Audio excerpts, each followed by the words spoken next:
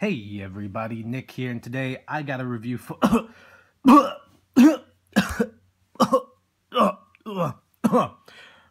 finally. Been trying to get Nick to stop possessing my body now for, God, I don't know how long. I'll probably only be depossessed for enough time to make this review, so I'll try to be quick. Hey everybody, Aman here, and today I've got a review for you of this little guy right here. This is the Northsideknife Komodo.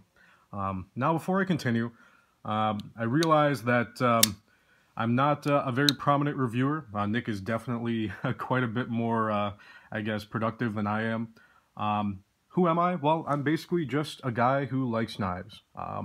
I've been buying and selling knives now for over 2 years. I am heavily, I guess, involved, at least I was, over on the Knife Swap subreddit. And then I like to peruse Knife Club as well, so I've been buying and selling knives for a long time, at least relatively speaking. I'm basically just kind of a knife nut. Next, who is Northsideknife? Well, Northsideknife is, I guess, the child of a man named Eric. Eric is located in northern Minnesota. He has been making knives for over 6 years now. He kind of sort of just makes what he wants to make. He's I suppose the direction he goes is whatever he's feeling like. This is his first folding production knife, but he's made a friction folder in the past, fixed blades, etc.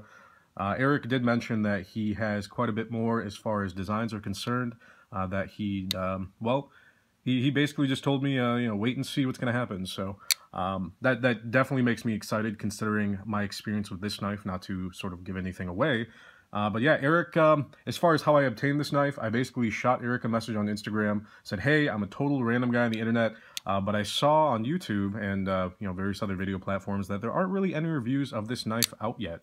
No hands-on videos, no impressions, nothing like that. Would you be willing to send me a knife? Again, a totally random guy on the internet. Just a knife to review so I can make a video for you.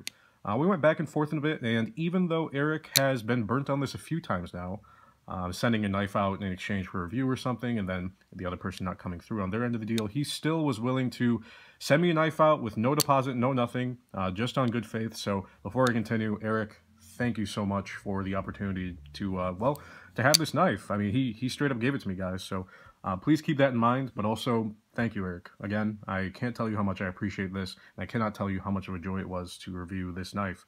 Now, as far as the actual review itself, first let's do some size comparisons. That's something that Nick is pretty great at. First, we've got the Komodo right here, and we're on just a bit of an angle, so I'll put the Komodo up top so it's more genuine. The first size comparison, I think a pretty apt one, is against the Chavez Ultramar. This is the, I believe, the Redención. This is a full tie, but let's go butt to butt here. You can see that the Komodo is definitely a little longer, but in terms of effective blade length, the Chavez definitely wins out there. Next, we'll just get another knife out of the lineup here. It's a bit of a random collection of knives as far as size comparisons go, but I still think they do their job. We've got the Mass Drop Ferrum Forge We Knives Buck. As you can see, this is almost dead on the money as far as overall length is concerned. The Komodo is definitely a bit taller, as you can see, but the Buck definitely makes for a good size comparison lengthwise. Next, another one that's good lengthwise is the Spyderco Kapara. I'm going to try not to cut myself this time. First time I tried to film this review, cut myself pretty early on, and it took like an hour for it to stop bleeding. If you ever wonder if the Kapara was sharp or a slicer, yeah, it definitely is. If we go butt to butt here, you can see the Kapara is actually just a little longer, but again, not nearly as tall as the Komodo. Next, the only knife in my collection that's bigger than the Komodo, weight-wise at least, the Benchmade Adamas. It's actually a little longer than the Komodo. Handle-wise, it's also a little longer than the Komodo, and then weight-wise as well. Next, moving on, and we'll try to knock through these, or get through these fairly quickly. We've got a Real Steel Megalodon, longer than the Komodo there. Another sort of overbuilt titanium frame lock, the Spyderco Techno. Definitely a little smaller than the Komodo, I can say that much. Moving on, we've got Benchmade Crooked River, Mini Crooked River, and this is a good one as well because overall length, it's actually just a little bit longer than the Komodo. And then finally, a knife that actually makes the Komodo look tiny, the Spyderco Dragonfly. As you can see, yeah, no, I was just kidding. This is actually way, way bigger, to the point where the Komodo it looks like a Dragonfly in comparison, so Anyway, moving on, as far as the review system goes, I like to use the PENIS method. P for pleasant, E for excellent, N for neutral, I for imperfections, and then S for the suck. Not really sure what it stands for yet. It kind of just has a nice ring to it. Especially the neutral, I feel, is a category a lot of reviewers miss. So yeah, the PENIS method, it's all the rage. So you guys, you heard it here first. But anyway, moving on, let's go ahead and get started with the review. First, as far as specs are concerned, so before we even jump into the actual PENIS, just a bit of quick info on the Komodo. The Komodo itself, overall length of 7 and 15/16 inches, so 8 inches basically. A blade length of just under 3.5 inches from what I could see, basically 3.5 inches for all intents and purposes. Cutting edge, as you can see, is, well, fairly comparable to the Techno, maybe a smidge longer, so that's something we'll talk about later. Weight-wise, 6.25 ounces on this guy. There is no internal milling. It's a bit difficult to see, but yeah, there's no pocketing or anything like that. So this is definitely a bit hefty. It does come in 3 different variants. This is the stonewash handle with satin blade. Eric likes to call it raw titanium, or sorry, raw metal. Raw steel, actually. 3rd time's a charm, so actually like the motif there. He also has a full stonewash and then a full PVD stonewash as well. So there are 3 different bearings, or 3 different variants. There are ceramic bearings in here. You also have lock bar insert over travel stop, full titanium handles, S35VN steel, and manufactured by uhhh Knives. Something to keep in mind. And also we're using T8 hardware all around. It does have a free spinning pivot, but if you have 2 bits, then you're good to go there. So, speaking of uhhh Knives, let's start off with the pleasant. First, this is manufactured by uhhh Knives. As uhhh Knives has made it fairly clear at this point with their multiple generations of knives, the various mass drop collaborations, and then the various knives they made for smaller makers, their quality is it's second to none, maybe to Rayat at this point, but just because Rayat puts, I guess, just a slighter, more refined amount of fit and finish, let's say, or design, I guess, detail. Yeah, quite frankly, Rayat and uhhh Knives, the gap there is smaller than it ever has been. But yeah, manufactured by uhhh, fit and finish is great. There aren't any overly sharp edges. Everything looks to be finished very well. High quality materials, great hardware. Shows 0 wear from my disassembly and cleaning that I did initially when I got this knife. So yeah, the finishing on this is great. Next, ergos on this knife are actually pretty fantastic. So I'm going to try to show off as many grips as I can here. This is just kind of a standard grip right here, using the jimping right here and here to sort of locate my thumb.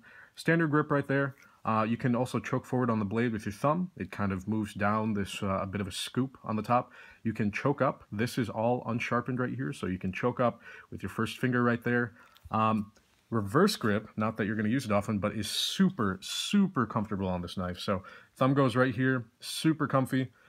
This knife does accommodate a variety of grips. Ergonomically, it is great. The clip is not a hot spot at all. You can feel it just a little bit in this grip. As soon as you choke forward, the clip basically disappears. So ergonomics on this knife, fantastic. Next, another pleasant thing, the action on this knife is fantastic.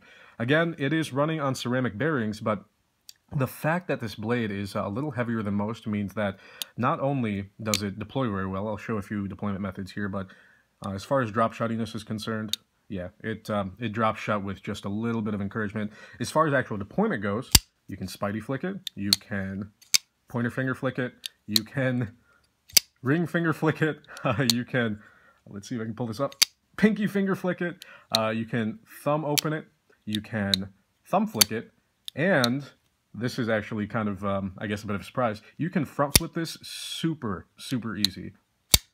Yeah, it is actually a joy to front flip this knife. I have yet to encounter an overbuilt front flipper of all things, and this one, oh my goodness, Eric has the action dialed in. It is a joy to front flip, and again, just a little bit of encouragement, and this thing drops shut without a problem. So the action on this knife, it's borderline excellent, but I wanted to save, just a few things for the excellent, so I put it in the pleasant, but the action on this knife is fantastic. It is typical uhhh, but the fact that the blade's a little heavy, and then the fact that the detent on this is so perfectly dialed in. Also, just in case you made it this far, yeah, gotcha. Anyway, the fact that the detent is so perfectly dialed in for spidey flicking, for thumb flicking, anything, and then it does not shake out Ugh, man, I had to really, really get some force going. This thing shakes out only if you put some serious, serious force into this. I mean, it's to the point where it's obnoxious how much I just had to shake this knife to open it. So that is not a problem at all. In fact, this is probably, I want to say, the top 2 or 3 knives that Spidey Flick that I've had difficulty shaking out. I mean, again, I had to put an obnoxious amount of effort to shake it out just now. So yeah, again, action, fantastic. Next, this is kind of, I guess, a smaller thing, but I still put on the pleasant because a lot of people appreciate this, myself included. The blade is completely sterile. Now, we'll come back to this later, but as you can see, there's no manufacturer mark. There's no maker's mark. There's no steel marking. There's no benchmade.com/patent.html.jpeg.gif. mp4.ogg. There's nothing like that. So this is a completely sterile blade. Everywhere. I mean, there's not a single marking on it. A lot of people appreciate that. I know a lot of knives. Benjamin. Did I say that out loud? Sorry. ZZ. Oh God. Whew. Oh man, yeah. A lot of knives nowadays have blades that kind of serve as billboards as well. So this knife does that very well. And then speaking of the blade itself, I actually like this blade quite a bit. So again, we're using S35VN steel. The blade design itself, and we're going to come back to that in the excellent. But the blade itself, the design is great. Again, we'll come back to it, but as far as what this blade is kind of meant for, and this entire knife kind of lends itself to more of a hard use knife from what I can see, given the combination of the weight, jimping, which we will come back to, the blade's stock thickness. This is fairly thick stock, just to compare it to something that has thinner stock, so you can see. Against the Dragonfly, yeah, this, you could probably fit almost 2 Dragonflies in there, if not actually fit 2 Dragonflies. Another comparison, everyone knows that the Techno is got thick stock, and yeah, I'd say the chamfers make it a little deceptive, but this is borderline just as thick. In fact, yeah, it's almost as thick as the Techno. So that's yeah, that should give you a good idea of how thick the stock is. However, you know, the grind is decently tall here. It's fairly shallow, but you can see the edge it terminates into. It's not going to be the world's best slicer, as someone likes to put it, but it's thin enough that I didn't really have too much of an issue using it. Definitely lends itself to hard use. So this is going to be a sturdy edge. You can use it for, like I said, harder use. You know, cardboard breakdown is fine. Food prep is all right. It's going to be a little wedgy. But, you know, if you're hacking things apart, you know, lots of rope, etc., or, you know, zip ties, this, at least that's hard use for me as an IT guy. Hard use for this knife, this blade, that's what it lends itself to. Next, and this is something that's going to be, I guess, a little underappreciated depending on whether or not you like to tinker with your knives a lot. But, guys, and this actually really blew my mind. This knife right now has the pivot tightened down at basically max tightness. Had I tightened it down anymore, I'd be like really wrenching it to the point where I'd never be able to open it again. This is operating at max tightness all the way around. Max tightness, just like a Sebenza, in fact. And that's the comparison I wanted to make. As far as takedown goes, we just have these 3 screws. That is it. So again, this is free spinning. Just something to keep in mind. So that's a bit of a negative, but the fact that it's just 3 screws, pops open, you've got your bearings, you got races, stainless steel bearing races from what I can see, you know, clean them out, etc. This thing goes back together like a breeze. This is one of the easiest knives to put back together I've ever encountered, and the fact that you can screw this down all the way and have it be, I guess, performing at this level is incredible. So that is really one of the best things about this knife, in my opinion, is just how easy it is to take down and reassemble. Again, borderline excellent. So just to recap, made by We Knives, ergos are great, action fantastic. Again, borderline excellent there. In fact, one of the best flicking actions I've ever encountered, including the front flipping as well. Probably the most satisfying front flip, given how chunky the blade is. Sterile blade. The blade design itself is fairly well thought out, and then the construction and takedown capability of this knife is second to none. Next, in terms of the excellent, as you can tell already, and it's a shame that I don't have a Spidey Chef for comparison, but this knife, yeah, yes, it's reminiscent of a Spidey Chef, but this knife, it's bold, it's different. There's a reason why I contacted Eric for this knife, why I was so feverish to get myself one of these knives, is because the design is, it is a bold departure from what you're going to see on the vast majority of the knife market. I can't think of another knife, again, other than the Spidey Chef, to a certain degree. This is basically the Spidey Chef's bigger, more badass older brother, for lack of a better way to put it. The design of this knife is a serious departure, again, from the norm. It's not just your standard titanium frame lock with drop point blade, blah, blah, blah. This, not only does it, sort of break away from the norm, but it does it well. It retains functionality. It adds functionality as a result as well. So that is the best kind of design, where you have innovative form along with excellent functionality, additions to functionality that a normal tie frame lock wouldn't have. So that is excellent. I applaud Eric, as this is his first folding knife design. The fact that he came up with something like this is pretty spectacular, and it makes me excited for what he's going to be sort of bringing out in the future with Wee Knives, which I really hope is going to be a thing. So next, and this is kind of I guess not initially something that might strike some of you as excellent. This is the best clip Wee Knives has ever put out. Period. I've tried plenty of Wee Knives at this point. I haven't heard anything about any other excellent clips. This is the best clip Wee Knives has ever put out, and as a result, carrying this knife, even though it's over 6 ounces, is a dream. This clip has plenty of spring.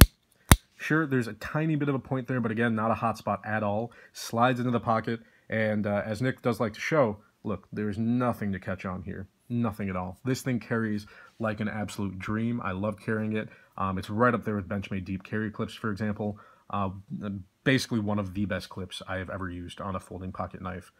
So that's, yeah, I cannot tell you how happy I am about it. There have been knives I've had that the clip sort of made or broke them for me. Knives I couldn't carry, like the first Skaha, for example. That clip, terrible. Real Steel Megalodon clip placement, not the greatest, and the clip itself, not the best. So there are some knives out there where the clip sort of really detracted from the experience of using the knife, but carrying this knife is just, it's stellar. So that is the excellent. First, just the design of this knife is really well done. Again, Eric, fantastic job. Thank you for not just putting out another drop point tie frame lock, and then carrying this knife is a dream, plain and simple. Next, going on to the neutral. One thing you do have to come to terms with this knife is that the size and the weight are going to put it out of the pockets of just an automatic percentage of knife carrying, knife using people. This is over 6 ounces again, and this is it's a bigger blade too. So the actual blade itself comes in about 3.5 inches. So if your local municipality doesn't like that, you're out of luck. And then if you're an office drone, if you're wearing slacks, if you're wearing shorts, this is not going to be a knife you want to carry. It can turn into a bit of a brick there. So just the size and the weight, again, neutral, just because you know that going into it. You know it's a certain size of knife. You wouldn't be carrying an Adamas in your shorts, for example, and you wouldn't be carrying something like this either. So just something to keep in mind.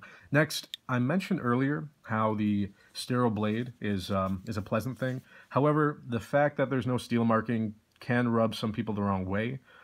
The specs are readily available on Eric's website, so I'm not going to say it's a bad thing. It's a snap to figure out what the specs of this knife are. There aren't multiple variants at this point as far as steel is concerned, but there is no steel marking, so just something to keep in mind. Again, that's neutral to me at least.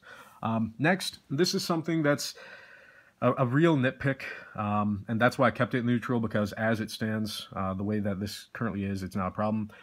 Maybe another chamfer right here on the opening hole would have been nice. Just because the blade does have chamfers running along the spine. As it stands, it's not sharp. This is not Taichung opening hole sharp. You're not going to cut yourself and start bleeding. It is perfectly fine right now. In fact, some people might appreciate the fact that this isn't really widely chamfered like the spine of the blade, for example. So the wide chamfer running here, or the wider chamfers running along the actual scales. It still allows it to catch just a tiny bit, which I think is a good thing. So honestly, that's kind of a nitpick. And that's why I put it under the neutral. Next, so just to recap the neutral again: size and the weight, no steel marking, and just the chamfering there, which really is a non-issue. Even as I talk about it, it's like really grasping for a neutral straw there. So really just the steel marking, and then the size and the weight of this knife. Now moving on to the imperfections. First, and this is something I mentioned pretty early on, the jimping on this knife. It lends itself to hard use, like I mentioned earlier, mainly because it's much more comfortable with gloves on. This is some overbuilt jimping akin to, or oversized rather, akin to, let's go with the Ultramar. You can see it's got the same style of jimping. In fact, it's basically the same from what I can see. It's really, really close, and this kind of jimping can wear on your thumb over time. I've actually developed a bit of a callus. It's kind of hard to see, so this has become more comfortable. That is how much I've actually liked playing with this knife. But the jimping is, it can be a little on the rougher side. It definitely wears on you over time, especially here. One thing you can see, and it's pretty clear to see, there is no cutout for lock bar access. In other words, in order to disengage the lock bar, you have to use friction caused by the jimping itself to disengage the lock bar. That is what chewed up my finger the most at first. Let's see if I can even get it in the shot. Right there, that's where I've been touching the lock bar a lot. So, you know, disengage it. You get a bit of a callus. It's something that's going to happen if you like to fidget a lot and you want this knife. But I do wish there was a bit of a lock bar cut out there. As it stands, you know, I like this knife so much, and it was not to the point where it made it unusable, but that's something to keep in mind. It's the same sort of jimping here as well, and up on the blade too. So yeah, jimping, I wish it was maybe a little finer or just a little less harsh. But if you're using gloves, I did test it with gloves, it's perfect for gloves. It grabs fairly well. So that lends it to the hard use profile, but there's something to keep in mind there. Next, this is definitely an imperfection, so it's not a super bad thing. It's definitely on the imperfection side of things, the nitpick. The grind on this knife, the primary bevel, doesn't line up perfectly with the opening hole right there. So you can see, is this an issue? No. But the price of this knife, and this is kind of a neutral thing. In fact, I should have mentioned earlier, I believe it's $270.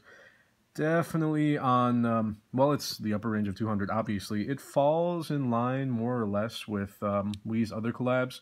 You're getting a lot of knife for the money, so I don't have a huge problem with it or anything like that.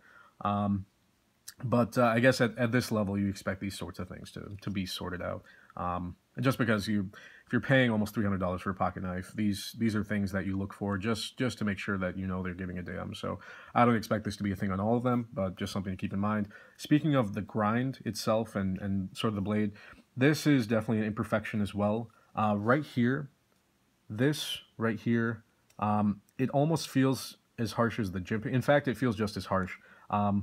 This portion, this cutout, I wish it was chamfered more, period. I wish it was chamfered. Let's see here. Mainly, I wish these corners were broken. Now, the reason it becomes an issue, if you're doing a standard grip like this, totally fine. But if you're pushing your thumb down the blade to give the tip more, I guess, pressure, my finger has a tendency to want to push up right here, and this gets sharp. This starts to hurt. At that point, I want to put my finger right here on the, I guess, the faux forward finger choil. We'll talk about that in a second. But that I either wish it wasn't there entirely or if just was broken down. I do like that it lends to the design a bit.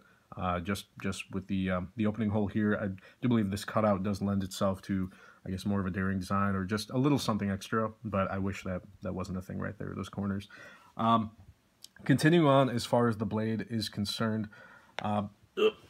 Just a moment. Oh gosh, I'm getting too old for this. You'd be surprised what kind of position I have to hold to do this review. I don't have a professional setup, but as far as the blade itself, and one thing I wanted to mention regarding the choil specifically, the blade itself can use a bit of refinement, I suppose. This blade, especially the blade to handle ratio, sharpen length, specifically to handle ratio, so you can see the sharpen length of this knife, and that was something that was made apparent pretty early on. It's not a heck of a lot. Again, this is comparing to a Dragonfly. We'll line them right up. You just got a little bit more than a Dragonfly there compared to a Techno again. Right here. Yeah, compared to a Techno. The blade is just a little bit longer than a Techno, considering how big this knife is, and I guess how heavy it is too. The fact that the sharpen length is so small is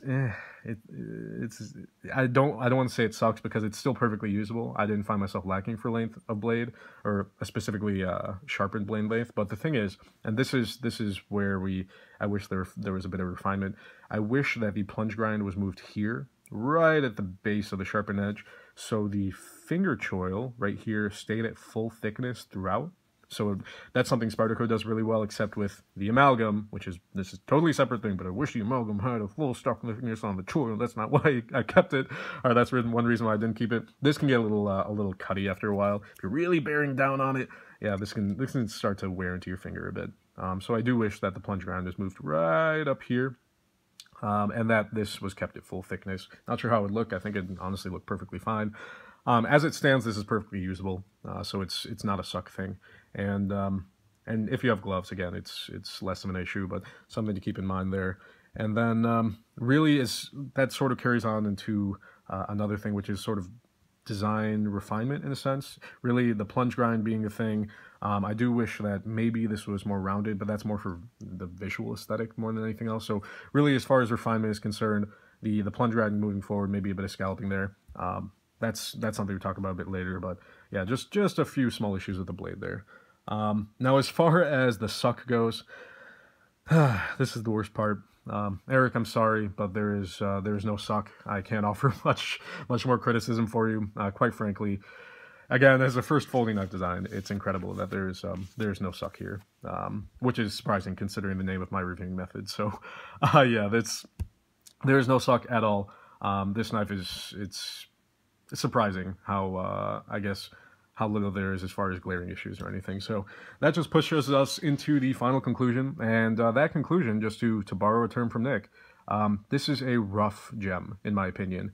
As it stands, this knife is, I think, still worth the money, given how much knife you're getting, given the innovation of design, given the incredible usability of this knife in certain regards, given how fidgetable it is, how phenomenal the action is. Being able to break it down easily and put it back together was a snap. How well it carries.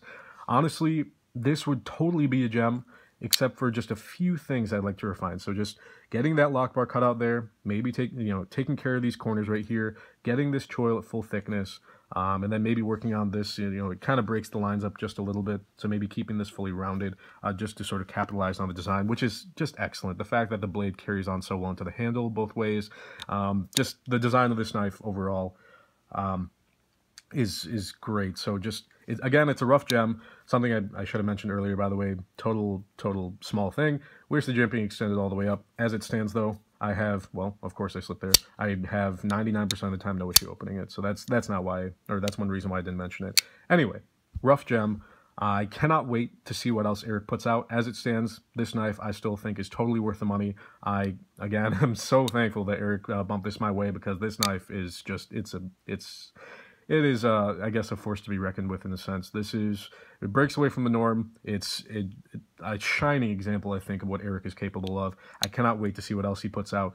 And is it worth the money? Yes. Can it be improved on? Yeah, a little bit. So if there was a V2, I would totally snap that up in a heartbeat. But as it stands, Northsideknife Komodo, rough gem. I'm super happy with this knife, and it's definitely going to be staying for a long time, if not forever.